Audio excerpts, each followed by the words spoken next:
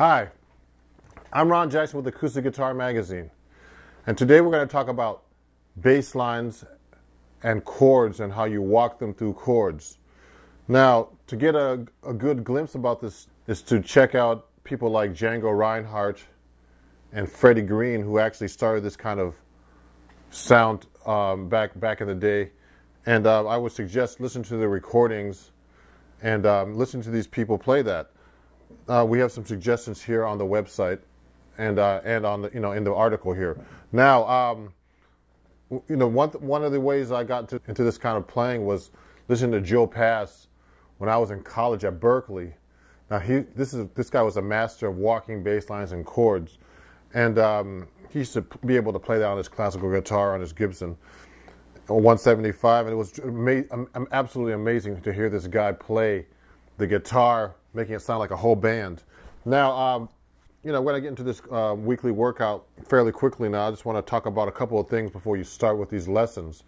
First, you should be very mindful of the chord shapes that we're going to be using.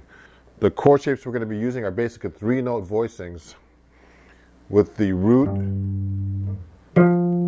flat 7 and third, sometimes inverted depending on what chord you're doing, okay? And to memorize these shapes, because they're very common when you're walking a bass line and also when you're comping in the swing style, or the manouche swing style in jazz, okay? So, I mean, one of the voicings we're going to be using is a G7 like this, with a 6-string root, C7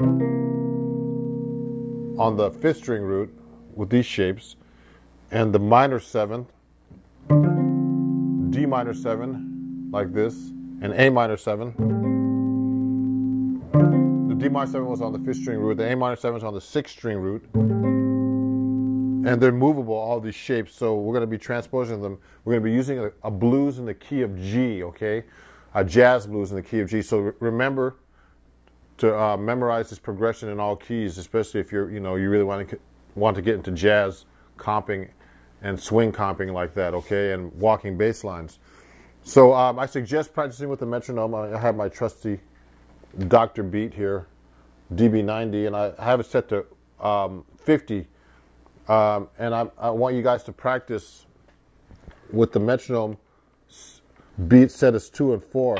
1, 2, 3, 4. 1, 2, 3, 4. So you're actually feeling the hi-hat pulse of the song. So you're going to actually match your beats and these lessons to the 2 and 4 to practice. I mean, you can practice with the metronome and without the metronome, okay? So let's get started with the weekly lessons here. This is week 1 of your weekly workout with walking bass lines for the guitar. So the most important thing right now is to remember these chord shapes that I actually wrote out in this G blues, this G jazz blues, okay? So try to remember the chord progression, and also practice this exercise with the metronome using all downstrokes, accenting the 2 and 4, okay? And also, very important, if you can try to memorize these fingerings. Now, later on when you get really good at walking bass lines, you're just going to use every available finger that you can, and in some unconventional ways, to actually play these these bass lines with a chord on top, okay? But right now I'm having you learn a specific fingering just so you get used to being able to remembering these shapes and being able to play this chord progression, okay? So I suggest remembering these fingerings as best as possible, and I even have a hard time remembering this because I'm so used to just being able to play with any finger, but I want to give you something constructive to memorize so you can incorporate the bass line later in this exercise. So we're going to actually use this chord shape with the metronome, but you have to be able to hit the chord like this very lightly. Like this, you see that? What I'm actually doing is hitting all 3 notes at the same time, but not too hard. The goal is not to hit it too hard, okay? You're going to go through this whole exercise and do the same fingering with the metronome, okay?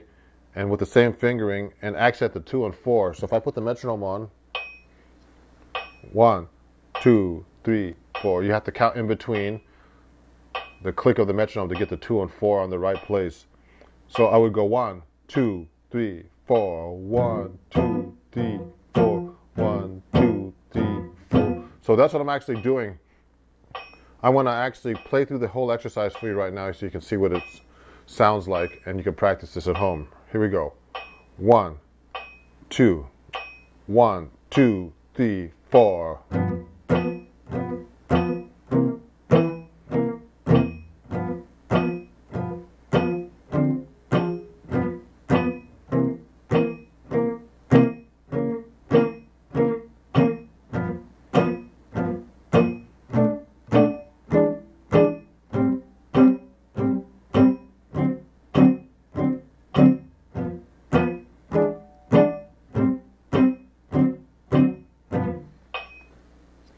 So that's week number 1.